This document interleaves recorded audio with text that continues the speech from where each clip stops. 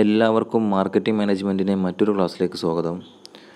Last ക്ലാസ്സിൽ അല്ലെങ്കിൽ last ചാപ്റ്ററിൽ നമ്മളെ പ്രൊഡക്റ്റിൻ്റെ ഡീറ്റെയിലിനെ കുറിച്ചാണ് നമ്മൾ ഡീറ്റെയിൽ ആയിട്ട് പറഞ്ഞിട്ടുള്ളത്. ഓക്കെ, അപ്പോൾ നമ്മൾ ലാസ്റ്റായിട്ട് നമ്മൾ പ്രൊഡക്റ്റിൻ്റെ ലൈഫ് സൈക്കിള്, അതുപോലെ തന്നെ പ്രൊഡക്റ്റിൻ്റെ പാക്കേജിങ്, ദെൻ ലാബലിംഗ് എന്നീ കാര്യങ്ങളെല്ലാം നമ്മൾ പറഞ്ഞു കഴിഞ്ഞു. അപ്പോൾ ഇനി അടുത്തതായിട്ടുള്ള ഈ ഒരു മൊഡ്യൂളിലുള്ള മറ്റൊരു ചാപ്റ്ററുണ്ട്, പ്രൈസിങ് ടു ക്യാപ്ചർ വാല്യൂ.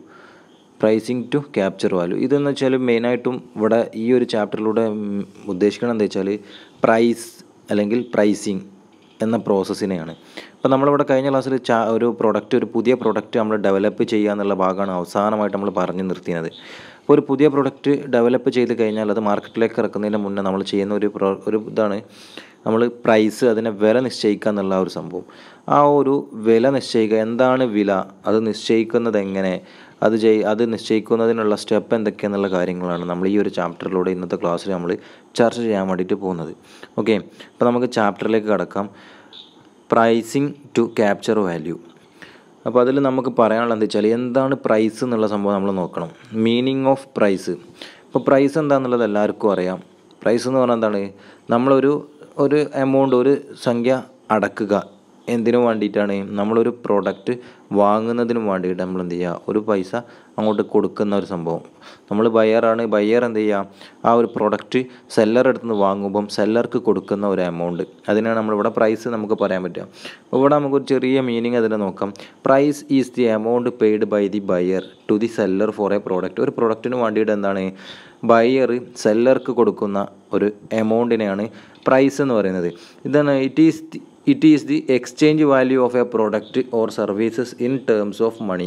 ഇപ്പോൾ വെച്ചാൽ ഒരു എക്സ്ചേഞ്ച് ചെയ്യാണ്. ഇപ്പോൾ നമ്മൾ ഷോപ്പിൽ പോയി വാങ്ങുന്ന സമയത്ത് നമ്മൾ വാങ്ങുന്ന പ്രോഡക്റ്റ് എന്താണോ, ഇപ്പോൾ നമ്മൾ ഒരു പുസ്തകമാണ് വാങ്ങുന്നത് നിൽക്കുക. അപ്പോൾ പുസ്തകം നമുക്ക് കിട്ടുമ്പോൾ നമ്മൾ തിരിച്ച് ആ പുസ്തകത്തിന് പകരമായിട്ട് കൊടുക്കുന്ന ഒരു വാല്യൂ അല്ലെങ്കിൽ ഒരു എമൗണ്ട്, അതിനെയാണ് നമ്മളിവിടെ പ്രൈസ് എന്നുള്ളത് സിമ്പിളായിട്ട് മീൻ ചെയ്യുന്നത്. ഓക്കെ, അപ്പം നമ്മൾ നോക്കാം. നമുക്ക് ഇവിടെ പറയണതെന്ന് വെച്ചാൽ price is what you pay, value is what you get. Price എന്ന് പറഞ്ഞു കഴിഞ്ഞാൽ നമ്മൾ എന്താണോ അടച്ചത് അതിനെ നമുക്ക് എന്ത് പറയാം, പ്രൈസ് എന്ന് പറയാം. ഒരു സാധനം വാങ്ങുമ്പം നമ്മൾ അങ്ങോട്ട് കൊടുത്ത ആ ഒരു എമൗണ്ടിനെ നമ്മൾ പ്രൈസ് എന്ന് പറയും. നമുക്ക് ആ ഒരു സംഭവത്തിൽ നിന്ന് നമ്മളങ്ങോട്ട് ക്യാഷ് കൊടുത്തിട്ട് നമുക്ക് അങ്ങോട്ട് കിട്ടിയ ആ സംഭവത്തിൽ നിന്ന് നമുക്ക് എന്ത് ലഭിച്ചു അതിനെ നമുക്ക് എന്ത് പറയാൻ പറ്റും, വാല്യൂ എന്ന് പറയാം. Value is what you get. നമുക്ക് എന്താണോ ലഭിച്ചത് അതിനെ നമുക്ക് വാല്യൂ എന്നും പറയാം.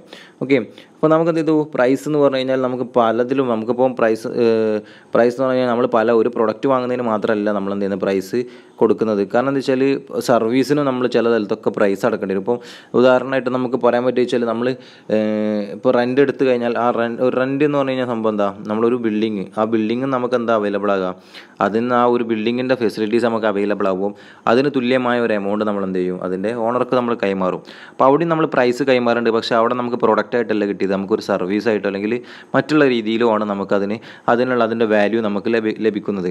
ഇപ്പോൾ നമുക്കൊരിക്കലായിട്ട് ഇപ്പോൾ consultants fees, salary, commission, wage, then insurance premium, college fees, tuition fees, ഇതൊക്കെ എന്താ.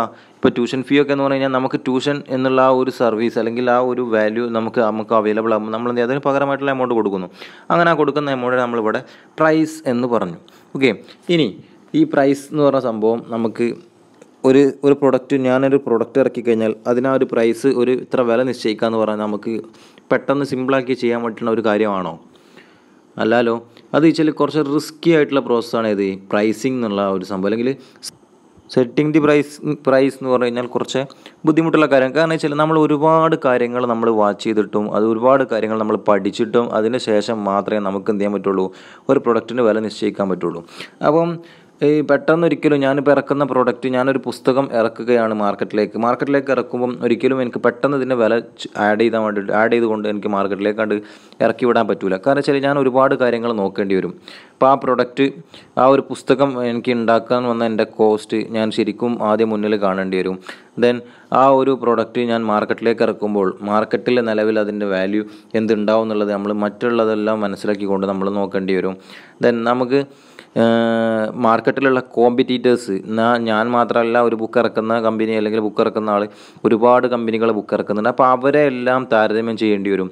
അങ്ങനെ ഒരുപാട് പ്രയാസകരമായ പ്രോസസ്സുകൾ, പ്രക്രിയകളെല്ലാം കഴിഞ്ഞിട്ടാണ് എന്ത് ചെയ്യുന്നത്, അങ്ങനെയൊക്കെ ചെയ്ത് കഴിഞ്ഞാൽ മാത്രമേ നമുക്ക് ഒരു പ്രൊഡക്റ്റിന് നമുക്ക് പ്രൈസ് ഫിക്സ് ചെയ്യാൻ വേണ്ടിയിട്ട് പറ്റുള്ളൂ.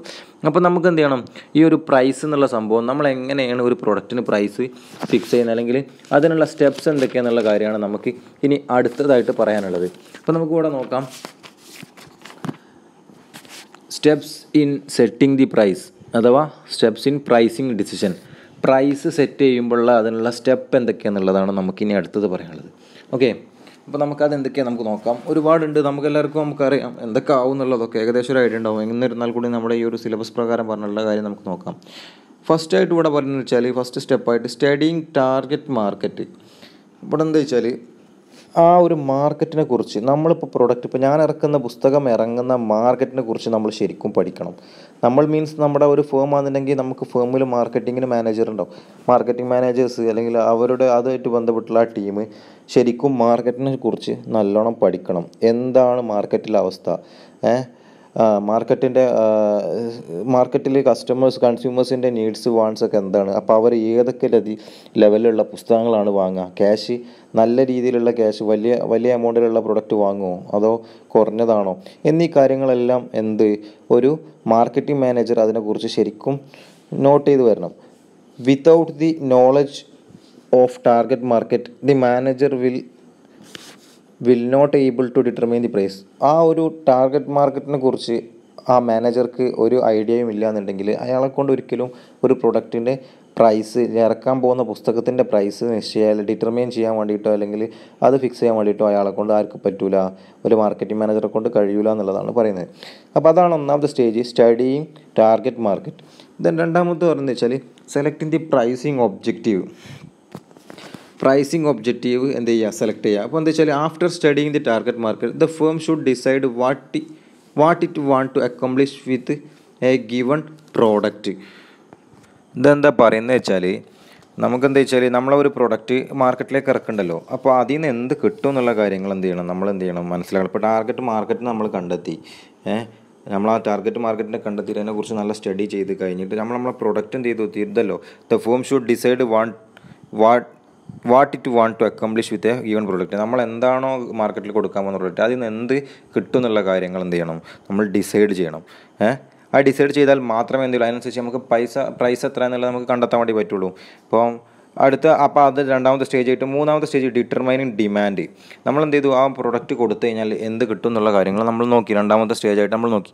Then determining demand. ഇപ്പോൾ മാർക്കറ്റിൽ എന്ത് ചെയ്തു, ഡിമാൻഡിനെ കുറിച്ച് അതിൻ്റെ മാർക്കറ്റ് ഡിമാൻഡ്, ഇപ്പോൾ നമ്മൾ ഇറക്കുന്ന പ്രൊഡക്റ്റ് ഏത് രീതിയിൽ ഇറക്കി കഴിഞ്ഞാലാണ് അവിടെ കൂടുതൽ ഡിമാൻഡ് ഉണ്ടാവുക, ഏത് രീതിയിൽ ഇപ്പം വില കൂട്ടിക്കഴിഞ്ഞാൽ ഡിമാൻഡ് ഉണ്ടാവുമോ, വില കുറച്ച് കഴിഞ്ഞാൽ ഡിമാൻഡ് ഉണ്ടാവുമോ, അതിൽ വേറെ എന്തെങ്കിലും മാറ്റങ്ങൾ വരുത്തിയിട്ടാണോ അതിൻ്റെ ഡിമാൻഡ്. അപ്പോൾ എന്താ വെച്ചാൽ നമ്മളിവിടെ എന്താ determining ഡിമാൻഡാണ്. Each price lead to different level of demand. ഇപ്പോൾ ഇതിൽ പറയുന്നത് വെച്ചാൽ ഏത് ലെവലുള്ള പ്രൈസിങ് നമ്മൾ കൊടുത്തു കഴിഞ്ഞാലും ചിലപ്പോൾ എന്ത് ചെയ്യണം, അത് പല ലെവലിലാണ് അതിൻ്റെ ഡിമാൻഡ് ഉണ്ടാവുക. കാരണം എന്താ വെച്ചാൽ ചിലപ്പോൾ കൂടുതൽ പ്രൈസ് ഇട്ട് കഴിഞ്ഞാൽ ചിലപ്പോൾ ഡിമാൻഡ് കുറയും, കുറഞ്ഞ പ്രൈസ് ഇട്ടാലോ ഡിമാൻഡ് കൂടും. പക്ഷേ നമുക്കവിടെ പ്രശ്നം എന്താ വെച്ചാൽ ലാഭം കുറയും ഇല്ലേ. ഇപ്പോൾ നമ്മളിപ്പോൾ കുറച്ച് ചെറിയ പൈസ ഇട്ട് കഴിഞ്ഞാൽ സംഭവം കൂടുതൽ കച്ചവടം നടക്കുന്നുണ്ടെങ്കിലും പക്ഷേ നമുക്ക് ലാഭം അവിടെ കുറവേ കാര്യം. അപ്പോൾ അതാണ് നമ്മൾ ഡിറ്റർമൈനിങ് ഡിമാൻഡിനെ നമ്മൾ എന്ത് ചെയ്യണം, ഡിറ്റർമൈൻ ചെയ്യണം. അതാണ് എന്തുള്ളത് മൂന്നാമത്തെ സ്റ്റേജ്, ഒരു പ്രൈസിങ് സെറ്റ് ചെയ്യുന്ന സമയത്തിൽ. ദെൻ നാലാമത്തത് എസ്റ്റിമേറ്റിംഗ് കോസ്റ്റ്. നമുക്ക് എന്ത് ചെയ്യണം, നമ്മളെ ചിലവുകൾ നമ്മൾ എസ്റ്റിമേറ്റ് ചെയ്യണം, കാൽക്കുലേറ്റ് ചെയ്യണം. അപ്പോൾ നമുക്കൊരു പ്രൊഡക്റ്റ് ഉണ്ടാക്കുന്ന സമയത്ത് ആ പ്രൊഡക്റ്റ് അറ്റ് ലാസ്റ്റ് ഫൈനൽ നമ്മുടെ ഡീലറെ കയ്യിലേക്ക് കൊടുക്കുന്നത് വരെയുള്ള നമ്മുടെ നോർമലായിട്ടുള്ള ചിലവുകൾ നമ്മൾ ഫുള്ളായിട്ടും എസ്റ്റിമേറ്റ് ചെയ്യണം, ഒന്ന് തിട്ടപ്പെടുത്തണം.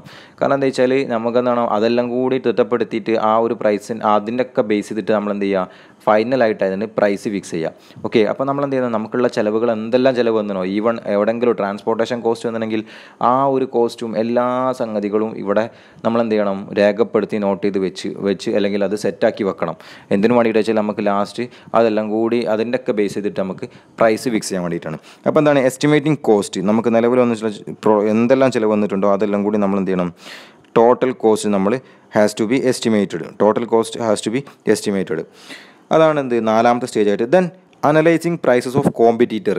അഞ്ചാമത്തെ സ്റ്റേജായിട്ട് പറയുന്നത് വെച്ചാൽ സ്റ്റെപ്പായിട്ട് പറയുന്നത് അനലൈസിങ് പ്രൈസ് ഓഫ് കോമ്പറ്റീറ്റർ. നമ്മൾ എന്ത് ചെയ്യണം, ഇനി നമ്മുടെ മാർക്കറ്റിലുള്ള കോമ്പറ്റീറ്റേഴ്സിൻ്റെ അവരുടെ പ്രൊഡക്റ്റിൻ്റെ പ്രൈസുകൾ നമ്മൾ ശരിക്കും അനലൈസ് ചെയ്യണം. ഇപ്പോൾ ഞാൻ ഇറക്കുന്ന ഒരു നോട്ട് പുസ്തകമാണെന്നുണ്ടെങ്കിൽ ഞാൻ എന്ത് വേണം, ആ നോട്ട് പുസ്തകത്തിൻ്റെ ക്വാളിറ്റിയും ഇതെല്ലാം അനുസരിച്ചുകൊണ്ട് എനിക്ക് കടപിടിക്കുന്ന കോമ്പറ്റീറ്റർ ആരാണോ അവരുടെ പ്രൈസ് എന്താണെന്നുള്ളത് ഞാൻ ശരിക്കും നോക്കണം വേണ്ടേ.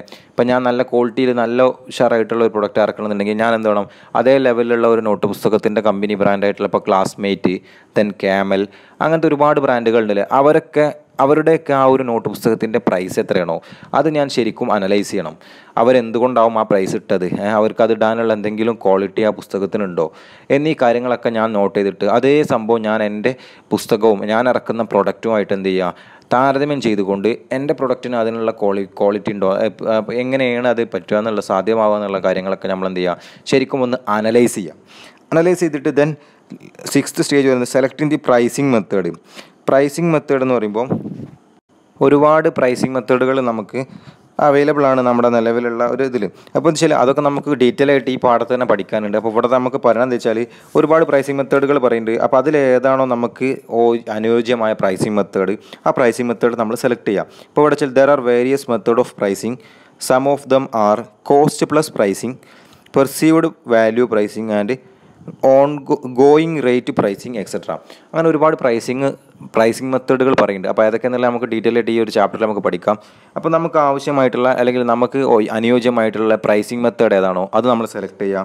ദെൻ അറ്റ് ലാസ്റ്റ് നമുക്ക് ഇത് 6ാമത്തെ സ്റ്റേജാണ്, ഇത് selecting the pricing method. Then 7ാമത്തെ സ്റ്റേജായിട്ട് setting the final price. നമ്മൾ എന്ത് ചെയ്യുക, നമ്മൾ ആ ഒരു പ്രൈസിങ് മെത്തേഡ് സെലക്ട് ചെയ്ത ആ ഒരു പ്രൈസിങ് മെത്തേഡ് വെച്ചുകൊണ്ട് എന്ത് ചെയ്യുക, നമ്മൾ ഫൈനൽ പ്രൈസ് സെറ്റ് ചെയ്യാം. അതാണ് എന്തുള്ളത്, ഈ ഒരു നമ്മളൊരു ഒരു പ്രൊഡക്റ്റിൻ്റെ പ്രൈസ് നമ്മൾ നിശ്ചയിക്കുന്ന സമയത്ത് നമ്മൾ ഉപയോഗിക്കുന്ന സ്റ്റെപ്പുകൾ. അപ്പോൾ ഇത്രയും കാര്യങ്ങളാണ് ഇവിടെ എന്തുള്ളത്, ഫസ്റ്റായിട്ടൊരു ഈ പ്രൈസിങ്ങിൻ്റെ കാര്യത്തിൽ അല്ലെങ്കിൽ പ്രൈസിൻ്റെ കാര്യത്തിൽ നമുക്കിവിടെ ചർച്ച ചെയ്യാനുള്ളത്. ഓക്കെ, അപ്പോൾ നമുക്ക് എന്ത് ചെയ്തു, ഈ ഒരു കാര്യങ്ങൾ എല്ലാവർക്കും ഓർമ്മ ഉണ്ടാവും അല്ലെങ്കിൽ മനസ്സിലായിട്ടുണ്ടാവും എന്ന് ഞാൻ വിചാരിക്കുന്നു. കാരണം എന്താ വെച്ചാൽ അത്രയും വലിയ ഡീപ്പായിട്ടുള്ള ഏരിയ ഒന്നുമില്ല. ആകെ നമ്മൾ പ്രൈസ് അല്ലെങ്കിൽ അത് പ്രൈസിങ് എന്ന ആ ഒരു സംഭവം എന്താണെന്നുള്ളതാണ് ഇവിടെ പറഞ്ഞിട്ടുള്ളത്. ഓക്കെ, അപ്പോൾ ഇനി ഞാൻ അത് റിപ്പീറ്റ് ചെയ്ത് പറയണ്ടെന്ന് വിചാരിക്കുന്നു. ദെൻ നമുക്ക് ഇതിൽ ഒരു കാര്യം കൂടെ ഇപ്പോൾ ഇന്ന് ചർച്ച ചെയ്യണം, ഒബ്ജക്റ്റീവ്സ് ഓഫ് പ്രൈസിങ്. ഈ പ്രൈസിങ്ങിൻ്റെ ഒബ്ജക്റ്റീവ്, അതിൻ്റെ ലക്ഷ്യം എന്താണെന്നുള്ളത്. ഇപ്പം നമ്മളിപ്പോൾ ഒരു പ്രൈസിങ് ചെയ്യണ്ടല്ലോ ഒരു പ്രൊഡക്റ്റിന് വേണ്ടിയിട്ട്, അതിൻ്റെ കാരണം അല്ലെങ്കിൽ അതെന്തിനു വേണ്ടിയിട്ടാണ് നമ്മൾ ചെയ്യുന്നതെന്നുള്ള ആ ഒരു സംഭവങ്ങൾ നമുക്കൊന്ന് നോക്കണം. Before determining the praise the management should decide the objective. നമ്മളൊരു പ്രൈസ് ഡിറ്റർമൈൻ ചെയ്യുന്നതിൻ്റെ മുന്നേ നമ്മൾ എന്ത് വേണം, ആദ്യം ഒബ്ജക്റ്റീവ്സ് സെറ്റ് ചെയ്യണം അല്ലേ. അത് സെറ്റ് ചെയ്ത് ആ ഒബ്ജക്റ്റീവിനനുസരിച്ചാണ് നമ്മൾ എന്ത് ചെയ്യുക, പ്രൈസ് തീരുമാനിക്കുക. അപ്പോൾ നമ്മൾ ഒരു പ്രവർത്തിക്ക് പുറപ്പെടുകയെന്നുണ്ടെങ്കിൽ തന്നെ അതിന് നമ്മൾ ലക്ഷ്യങ്ങൾ ആദ്യം നമ്മൾ തന്നെ ഫിക്സ് ആക്കി വെക്കണം. ആ ലക്ഷ്യങ്ങളിലേക്ക് എത്തിച്ചേരാനുള്ള വഴികളാണ് നമ്മൾ പിന്നെ കണ്ടെത്തുക.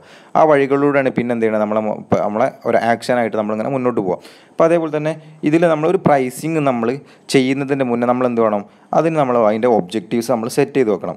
അപ്പോൾ ആ ഒബ്ജക്റ്റീവ്സ് എന്തൊക്കെയെന്നുള്ളതാണ് ഇവിടെ നമുക്ക് നോക്കുന്നത്. ഒന്നാമതായിട്ട് പറയുക വെച്ചാൽ ടു മാക്സിമൈസ് പ്രോഫിറ്റ്. നമ്മൾ എന്തിനാണ് വില നിശ്ചയിക്കുന്നത്, നമുക്ക് വില നിശ്ചയിക്കുന്നത് വെച്ചാൽ നമ്മളെ കോസ്റ്റ്, എന്തെല്ലാം കോസ്റ്റ് നമ്മൾ പ്രൊഡക്റ്റ് ഉണ്ടാക്കിയണോ അതെല്ലാം കഴിഞ്ഞിട്ട് നമുക്ക് മാക്സിമം എന്ത് കിട്ടണം, അതിൽ നിന്ന് ലാഭം കിട്ടണം. അതിന് വേണ്ടിയിട്ടല്ലേ നമ്മൾ എന്ത് ചെയ്യുന്നത്, പ്രൈസിങ് ചെയ്യുന്നത്. ഓക്കെ, അപ്പോൾ ഒന്നാമത്തെ ലക്ഷ്യമായിട്ട് നമുക്ക് പറയാൻ പറ്റും ടു മാക്സിമൈസ് പ്രോഫിറ്റ്. ദെൻ രണ്ടാമതായിട്ട് പറയുക വെച്ചാൽ to maintain or improve the market share. To maintain and or improve the market share. എന്താ വെച്ചാൽ നമ്മളെന്ത് ചെയ്തു, പ്രൈസിങ് ഫിക്സ് ചെയ്യുന്നത് വെച്ചാൽ നമുക്ക് എന്താണ്, നമ്മുടെ ആ ഒരു മാർക്കറ്റ് ഷെയറിനെ നല്ല രീതിയിൽ മെയിൻറ്റെയിൻ ചെയ്യാനും അതേപോലെ തന്നെ അതിൽ ഇമ്പ്രൂവ്മെൻറ്റ് വരുത്താനും. അപ്പോൾ നമുക്ക് നല്ല രീതിയിൽ പ്രോഫിറ്റ് വന്നു കഴിഞ്ഞാൽ അതിനനുസരിച്ച് എന്തുണ്ടാവും, നമുക്ക് ഇമ്പ്രൂവ്മെൻറ്റ്സ് ഉണ്ടാവും. അപ്പോൾ അത് എല്ലാവർക്കും അറിയുന്ന കാര്യമാണല്ലോ. അപ്പോൾ അതാണ് എന്ത്, to maintain or improve the market share.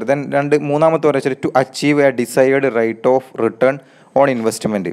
ഇപ്പോൾ എന്താ വെച്ചാൽ ഇവിടെ എന്താ പറയുന്നത് വെച്ചാൽ നമുക്ക് എന്താണ് നേടിയെടുക്കണം, എന്താ നേടിയെടുക്കേണ്ടത്, നമ്മൾ വിചാരിച്ച ആ ഒരു നമ്മളെത്രയാണോ നമ്മൾ മനസ്സുകൊണ്ട് വിചാരിച്ച പ്രോഫിറ്റ് ഉണ്ട് അല്ലെങ്കിൽ നമുക്ക് വിചാരിച്ച റിട്ടേൺ ഉണ്ട്, നമ്മൾ ഇൻവെസ്റ്റ് ചെയ്തതിൽ നിന്നും നമ്മൾ വിചാരിച്ചിട്ടുള്ള ആ ഒരു തിരിച്ചു വരവ് അല്ലെങ്കിൽ നമുക്ക് എന്താണ് അതിൽ നിന്ന് കിട്ടുന്ന റവന്യൂ നമ്മൾ എന്ത് ചെയ്തു, നമ്മളെ മനസ്സുകൊണ്ട് ആഗ്രഹിച്ച റവന്യൂ നമുക്ക് നേടിയെടുക്കാൻ വേണ്ടിയിട്ടാണ് എന്ത് ചെയ്യുന്നത്, പ്രൈസ് ഫിക്സ് ചെയ്യുന്നത്. ശരി തന്നെയല്ലേ. ഇപ്പം ഞാൻ എന്ത് ചെയ്തു, ഒരു പ്രോഡക്റ്റ് നോട്ട് പുസ്തകം ഇറക്കുമ്പോൾ എനിക്കതിന് ഒരു 20 രൂപയെങ്കിലും എനിക്ക് കിട്ടണം എന്നുള്ള ഒരു ആഗ്രഹം വെച്ചിട്ടാണ് ഞാൻ ചെയ്യുന്നതെന്ന് വെച്ചാൽ എന്താണ്, ഞാൻ അല്പം എന്ത് ചെയ്തു, അതിന് വേണ്ടിയിട്ട് ചിലപ്പോൾ 15 രൂപ ഞാൻ ഇൻവെസ്റ്റ് ചെയ്തിട്ടുണ്ടാവും.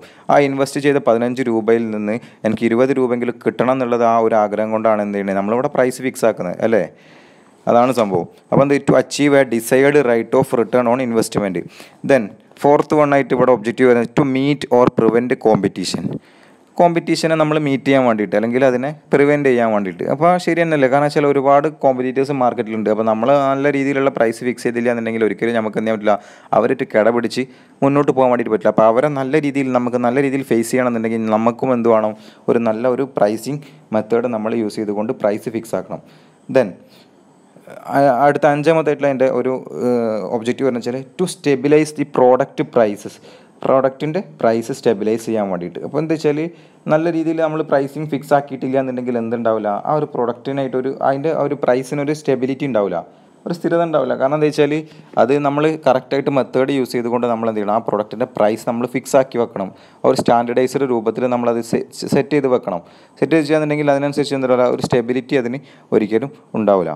ദെൻ ലാസ്റ്റ് പറയുക to build image and enhance good will. നമ്മൾ നല്ല രീതിയിലൊരു പ്രൈസ് ഫിക്സ് ആക്കി വെച്ച് കഴിഞ്ഞാൽ, ഇപ്പോൾ പ്രൈസിങ് സെറ്റ് ചെയ്ത് കഴിഞ്ഞാൽ ഓട്ടോമാറ്റിക്കലി നമുക്ക് എന്ത് ചെയ്യും, ഇമേജ് ബിൽഡപ്പ് ആവും എന്നുള്ളതാണ് പറയുന്നത്. കാരണം എന്ന് വെച്ചാൽ നല്ല ക്വാളിറ്റിയുള്ള നല്ല പ്രൊഡക്റ്റുകൾക്ക് നല്ല പ്രൈസ് ഫിക്സ് ആക്കണം. ശരിക്കും അതിന് ലോ പ്രൈസ് ഫിക്സ് ആക്കിയിട്ട് കാര്യമില്ല. കാരണം എന്താ വെച്ചാൽ ആ ഒരു നല്ല പ്രൈസ് ഫിക്സ് ആക്കുമ്പം കൊടുക്കുന്ന പൈസക്കുള്ള ഒരു റിട്ടേൺ ശരിക്കും കൺസ്യൂമേഴ്സിന് കിട്ടുമ്പോൾ അവരെന്ത് ചെയ്യും, ഓട്ടോമാറ്റിക്കലി സാറ്റിസ്ഫൈഡ് ആകുമ്പോൾ അവർ നെക്സ്റ്റ് ടൈം നമ്മുടെ ആ ഒരു ഫേമിനെ തന്നെ എന്ത് ചെയ്യും, അവർ ചൂസ് ചെയ്യും.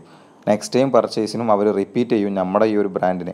അപ്പോൾ എന്താണ്, അത് നമ്മുടെ ശരിക്കും ഒരു കണക്കിന് നമ്മുടെ ഇമേജ് ബിൽഡപ്പ് ആവുകയാണ്. എൻ്റെ പ്രൊഡക്റ്റ്, എൻ്റെ നോട്ട് പുസ്തകം അവർ ഒരു 25 രൂപ കൊടുത്തിട്ടാണ്, ഞാൻ 25 രൂപക്കാണ് ഞാൻ കൊടുക്കുന്നുണ്ടെങ്കിൽ 25 രൂപക്കുള്ള ക്വാളിറ്റി കസ്റ്റമേഴ്സിന് അവൈലബിൾ ആയാൽ കിട്ടിക്കഴിഞ്ഞാൽ കസ്റ്റമേഴ്സ് ഓട്ടോമാറ്റിക്കലി എന്ത് ചെയ്യും, എൻ്റെ പ്രൊഡക്റ്റിൽ സാറ്റിസ്ഫൈഡ് ആവും. അപ്പോൾ എന്ത് ചെയ്യും, നെക്സ്റ്റ് ടൈമും അല്ലെങ്കിൽ അവർ റെക്കമെൻഡ് ചെയ്യും അവരുടെ ഫ്രണ്ട്സിനും അതേപോലെ തന്നെ അവരുടെ റിലേറ്റീവിനൊക്കെ നമ്മുടെ ഈ ഒരു ബ്രാൻഡിനെ റെക്കമെൻഡ് ചെയ്യും. ഓട്ടോമാറ്റിക്കലി നമുക്ക് എന്ത് ചെയ്യും, അതിനനുസരിച്ച് കസ്റ്റമേഴ്സിനെ കൂടും. അവിടെ എന്താണ് നമ്മുടെ ഈ ഒരു ബ്രാൻഡിൻ്റെ ഇമേജ് ബിൽഡപ്പ് ആവാണ്. അതേപോലെ തന്നെ നമ്മുടെ ഒരു കമ്പനിക്ക് ഗുഡ് വില്ലും ഉയരും. ഇതാണ് എന്തുള്ളത്, നമ്മുടെ പ്രൈസിങ്ങിൻ്റെ കാര്യത്തിൽ നമ്മൾ സെറ്റ് ചെയ്യുന്ന ഒബ്ജക്റ്റീവ്സ് ഓഫ് പ്രൈസിങ് എന്നുള്ള ഒരു ഭാഗത്ത് നമുക്ക് പറയാനുള്ളത്. ഇന്നത്തെ ക്ലാസ്സിൽ നമുക്ക് ഇത്രയാണ് ഇവിടെ ചർച്ച ചെയ്യുന്നത്. അപ്പോൾ ഇവിടെ ആകെ ഒരു ചെറിയൊരു കാര്യം മാത്രമേ ഇവിടെ പറഞ്ഞിട്ടുള്ളൂ. പ്രൈസ് എന്താണ്, അതേപോലെ തന്നെ പ്രൈസിങ് എന്ന് പറഞ്ഞ സംഭവം എന്താണെന്നുള്ളതും, ദെൻ അത് നമ്മളൊരു പ്രൊഡക്റ്റിന് വില നിശ്ചയിക്കുന്ന സമയത്ത് നമ്മൾ നോക്കുന്ന സ്റ്റെപ്പുകൾ അല്ലെങ്കിൽ സ്റ്റേജസ് ഏതാണെന്നുള്ള കാര്യങ്ങളും, അതേപോലെ തന്നെ ഈ ഒരു പ്രൈസിങ് നമ്മൾ എന്തിനു വേണ്ടിയിട്ടാണ് അല്ലെങ്കിൽ അതിൻ്റെ ലക്ഷ്യങ്ങൾ, ഒബ്ജക്റ്റീവ്സ് ഓഫ് പ്രൈസിങ് എന്നീ കാര്യങ്ങളാണ് നമ്മൾ ഈ ഒരു ഭാഗത്തൂടെ നമ്മളിപ്പോൾ ഇവിടെ പറഞ്ഞു പോയിട്ടുള്ളത്. ഓക്കെ, അപ്പോൾ ഇനി നമുക്ക് നെക്സ്റ്റ് ഇവിടെ വേറൊരു കാര്യം കൂടെ നമുക്ക് ഇനി നോക്കാനുണ്ട്. അത് നമുക്ക് അടുത്ത ക്ലാസ്സിൽ നോക്കാം. പ്രൈസിങ് മെത്തേഡ്സ്, ഇപ്പം നമ്മൾ പറഞ്ഞിട്ടുള്ള എന്തെല്ലാം മെത്തേഡ്സൊക്കെയാണ് നമ്മൾ പ്രൈസിങ് സെറ്റ് ചെയ്യുന്ന സമയത്ത് നമ്മൾ നോക്കുന്നതെന്നുള്ള കാര്യം. ഓക്കെ, അപ്പോൾ ആ ഒരു കാര്യങ്ങളൊക്കെ ഞാൻ എന്ത് ചെയ്യാം, അടുത്ത ക്ലാസ്സിൽ നിങ്ങൾക്ക് ഡീറ്റെയിൽ ആയിട്ട് പറഞ്ഞു തരാം. ഒരുപാട് കാര്യങ്ങൾ നമുക്ക് അവിടെ പറയാനുണ്ട്. ഓക്കെ, അപ്പം ഇന്നത്തെ ഭാഗത്ത് ആർക്കും വലിയ ഡൗട്ടോ കാര്യങ്ങളൊന്നും ഉണ്ടാവില്ല എന്ന് വിചാരിക്കുന്നു. ഇത്രയും ഒരു ഈസി ആയിട്ടുള്ള ഭാഗമാണ്. നമ്മൾ മുന്നേ പഠിച്ചിട്ടുള്ള ചാപ്റ്ററായിട്ട് കണക്റ്റഡുമാണ് ഈ ഭാഗം. നമ്മളൊരു പുതിയ പ്രൊഡക്റ്റ് ഉണ്ടാക്കുന്ന ഒരു കാര്യം നമ്മൾ ലാസ്റ്റായിട്ട് അവിടെ പറഞ്ഞിട്ടുണ്ട്, ന്യൂ പ്രൊഡക്റ്റ് ഡെവലപ്മെൻറ്റ് എന്ന് പറഞ്ഞ ആ ഭാഗം. അപ്പോൾ ആ ഡെവലപ്പ് ചെയ്ത് കഴിഞ്ഞാൽ ആ ഒരു പ്രൊഡക്റ്റിനെ നമ്മൾ എന്ത് ചെയ്യും, വില നിശ്ചയിച്ചുകൊണ്ട് മാർക്കറ്റിലേക്ക് ഇറക്കുന്നു. ആ ഒരു സംഭവത്താണ് ഇപ്പോൾ നമ്മളിവിടെ പഠിച്ചിട്ടുള്ളത്. അപ്പോൾ എന്ത് വില നിശ്ചയിക്കുമ്പോൾ നമ്മൾ ഒരുപാട് കാര്യങ്ങൾ നോക്കണം. ആ ഒരു കാര്യങ്ങളൊക്കെ നോക്കിയിട്ട് ദെൻ അവിടെ നമ്മളെ ഒബ്ജക്റ്റീവ് നമ്മൾ സെറ്റ് ചെയ്തുകൊണ്ട്, ലക്ഷ്യങ്ങളൊക്കെ സെറ്റ് ചെയ്തുകൊണ്ടാണ് എന്ത് ചെയ്യുക, നമ്മളവിടെ വില നിശ്ചയിക്കുക. ഓക്കെ, അപ്പോൾ അത്രയാണ് ഇപ്പോൾ ഇവിടെ പറഞ്ഞിട്ടുള്ളത്. അപ്പോൾ എന്ത് ചെയ്യാം, നമുക്ക് ഇന്നത്തെ ക്ലാസ് നമുക്ക് ഇവിടെ വൈൻഡപ്പ് ചെയ്യാം. ഓക്കെ, എന്തെങ്കിലും ഡൗട്ടോ കാര്യങ്ങളോ ഉണ്ടെങ്കിൽ എന്ത് ചെയ്യാം, എൻ്റെ അടുത്ത് ചോദിക്കാം. എന്തെങ്കിലും മനസ്സിലാത്ത ഭാഗം ഉണ്ടെങ്കിൽ ഞാൻ അത് ക്ലിയർ ആക്കി തരുന്നതുമാണ്. Okay, anyway thank you.